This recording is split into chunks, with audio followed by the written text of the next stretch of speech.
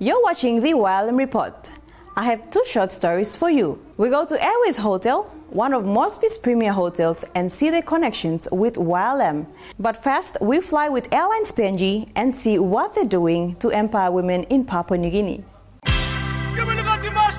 Airlines PNG is one of the country's major airlines, flying both international and national routes.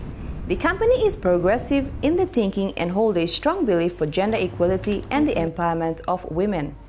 We've talked with the operations manager and staff about the company. The company supports and encourages a lot of staff that they see potential in, but I can say that a lot of women working in Airlines PNG who are currently holding very high posts, they do a pretty good job.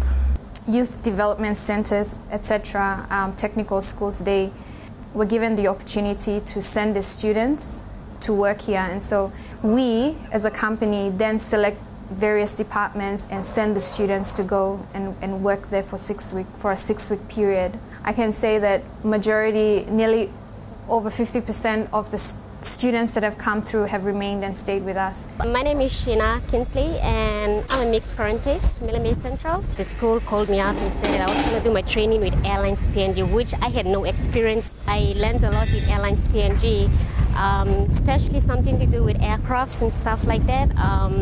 The sectors are the operating, the different types of aircrafts that operate in Airlines PNG. I had my training for 6 weeks. Yeah, and after 6 weeks, this is my first week of casual now. As the big hotels increase their staff levels to match the increase of business in Port Mosbi, many are joining up with the YLM desk to find motivated people in which to train and join their team. One such hotel is Airways, overlooking Jackson's airport.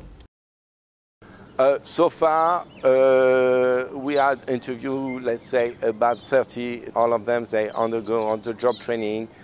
Every day we have a training program that goes from hygiene, for grooming. More technical skills are done on the job training by the head of departments. Most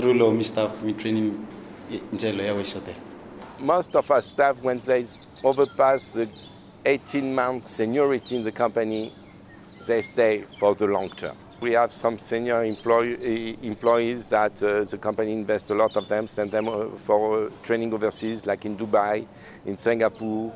Well, you know, for me, every individual is different. So, you know, there are people, as long as they have the willingness and the responsibility to learn and all that, we give them this opportunity. And soon we have the plan to open also Airways Hospitality School. And the first student of our school will be our associate. So also ex-YLM individuals.